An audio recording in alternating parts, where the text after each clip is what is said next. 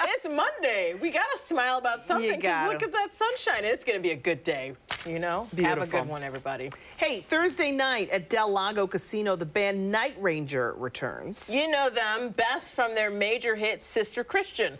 Our executive producer, Mike DeGiorgio, had a chance to talk with singer and drummer Kelly Keagy about why this is his first time at Lago, but not the first time for his band.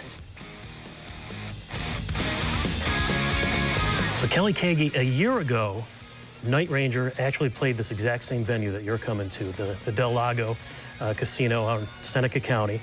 I was there. Oh, nice. You actually were not there a year ago. I wasn't. If you can catch people up, especially the fans who were there a year ago, on why you weren't and how you're doing now. Oh, sure, absolutely. Well, I had a valve in my heart replaced. It was from a birth defect that was starting to give me a little trouble. So I went in there and had it done, and we had some time off, so it was a good time. But you know, unfortunately, there were a few dates that I had to miss. Sure. But luckily, I had some friends that came in there and helped me out. It was a good thing because now I'm like 120%. You know. I'll tell you, as a guy who was there, missed you, of course, but enjoyed the show on a level. It was nice to see your brothers stand by you. They talked about you often. I know they did selfies, took pictures of the crowd to send over to you, made sure that you were very much a part of the proceedings. I don't know if you were able to ever see any of that. Sure, absolutely. I saw all. I don't know, when you go through something like that, you're kind of oblivious to stuff, but I had my girlfriend Jennifer who was feeding information to everybody, and nowadays they'll like give you a cell phone and you talk to the doctor directly, like when he's in the operating room, and he was calling her up and telling her how things were going and stuff like that, and giving her updates every couple hours. And so yeah, and then the pictures were coming in, and it was amazing, man. I'm telling you, that's when you really figure out who your family is and Sure. who your friends and all those people came in, and it was overwhelming. It was just made what could have been a bad experience into an amazing life event. Had you ever missed shows because of the condition before?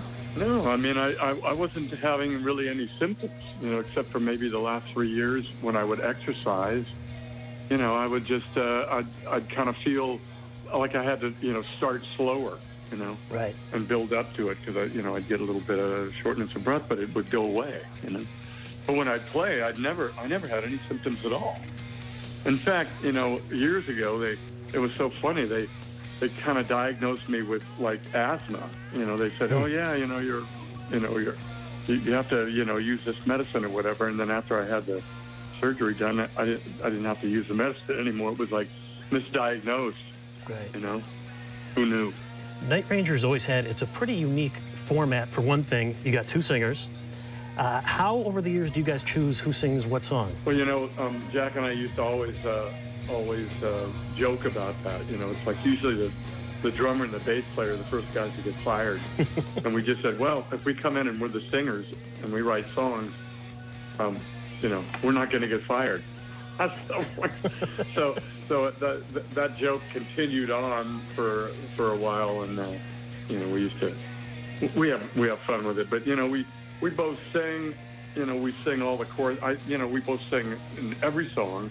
Right. Jack of course is Don't Tell Me You Love Me, and When You Close Your Eyes, and A Rockin' American. I sing like Sister Christian and some of the other songs, and Sentimental Street, Sing Me Away, And we duo back and forth all the time on songs. I'll sing a bridge, or he'll sing a verse, I'll sing a verse.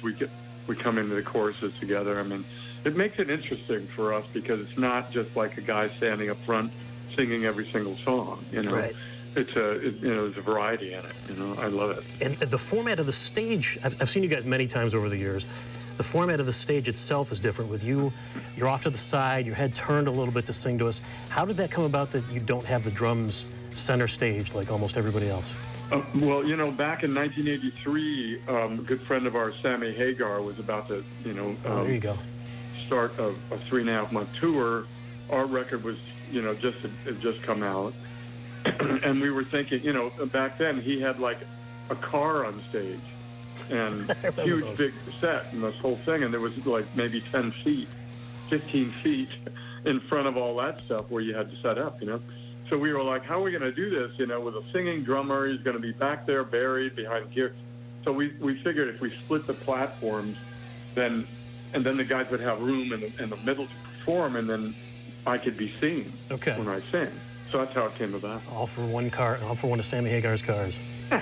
Well, all for a Trans Am that doesn't even exist anymore. Your motor ran. And then what's the rest? Because we had What's your price for flight? Because we were talking about alternate lyrics. And you thought there's... You ever have those moments when you've known a song all this time and you thought, oh, that's what they're saying? Yeah.